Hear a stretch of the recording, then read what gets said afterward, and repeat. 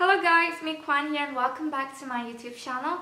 In today's video, I want to talk about culture shock. So as you guys know, I'm originally from Thailand. Thailand and Turkey, we have a lot of cultural differences, but firstly, I want to mention that Thailand and Turkey, we have almost the same core values, such as we pay a lot of respect for elderly and we are a family-oriented society. And when I came to Turkey, there's a lot of things to be learned and to get used to. So the first culture shock that I face is saying no. So when Turkish people say no, they'll do this gesture, like, do you want water? At first I didn't know what it means, but I assumed they means no because it seems like a no, but I was still confused. And then later on, when a lot of people do this, I just get used to and I just remember it means no. But if you do that in Thailand, it would be quite rude to say no like that. But in Turkey, it's a common thing. So the second one is to call somebody.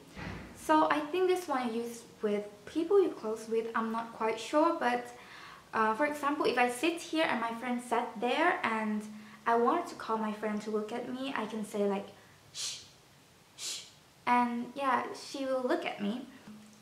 I was a little bit confused when they did that, but I kind of know that they call me, but if you do that in Thailand, it will be rude. And with quite a similar sound, you can call cats in Turkey with that sounds, like or shh.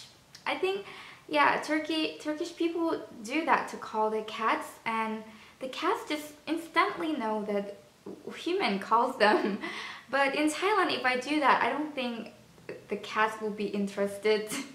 In Thailand, we often imitate the cat sounds like meow, and they just instantly come to you. But here, if I did that, the cat doesn't interested in me. So that's quite different, right? But yeah, I'm now calling cats in Turkey with this sound.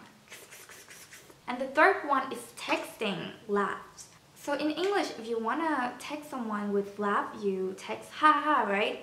And in Turkey, you kind of text a random alphabet for laughs. And then one day, my friend sent me that text and I thought it was a word, but I didn't know what it means. It seems random, and then after that day, my friend told me that it was a laugh. That's how Turkish people text laughs. And actually in Thailand, it's funny too, because in Thailand, number 5, we call number 5 ha. It means 5. So when we text laughed, we just press 5. It means ha ha ha, like that. So yeah, now I'm used to it and I'm texting like that. The fourth one is movie break. So I remember one day I went to a theater with my friend from Kazakhstan and from Djibouti. We went to watch Jumanji, and then in the middle of the movie, everything just stopped. I thought like the electric went off or something, but it wasn't. It was a movie break. And I was quite shocked. I thought like, what happened? Why?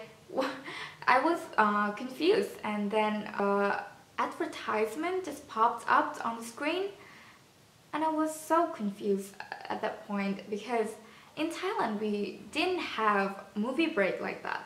In Thailand, I remember when Avengers Endgame came out and people just watched it straight for like three hours or more, I think I remember.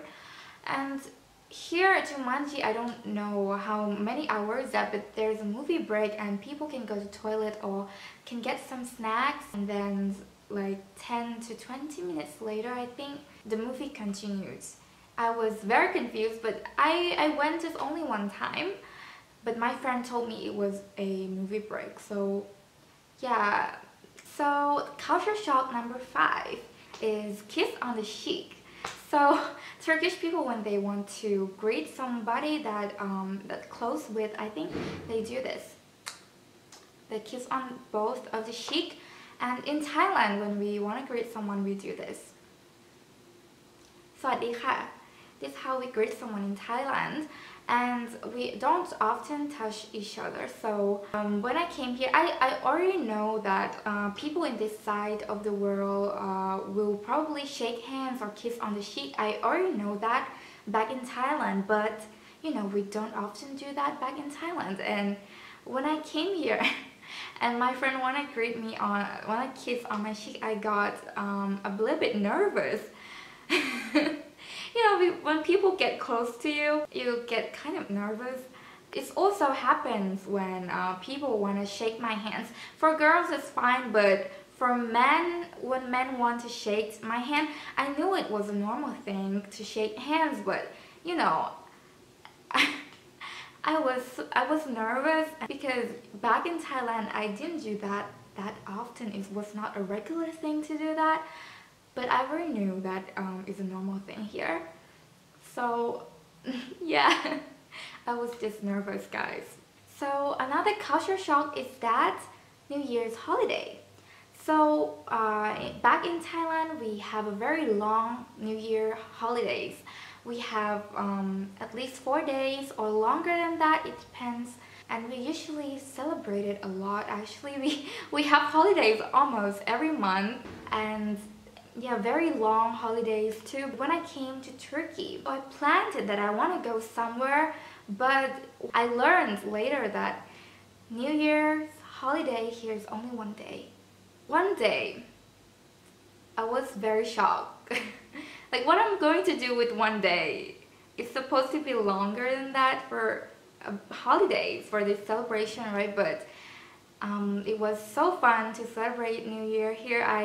The first year in 2020, I celebrated with my friends, my Turkish friends, in our dormitory, and we have our secret party, and it was amazing. And in the beginning of 2020, I celebrated with my Turkish friends, family, and it was so heartwarming. It was such a wonderful time. I really am grateful for that. Still though, I miss long holidays. So the last one is Turkish people are so beautiful. I'm not saying this randomly, they're just so pretty. When I first came here, what I did was sitting on the bus and looking at people's faces.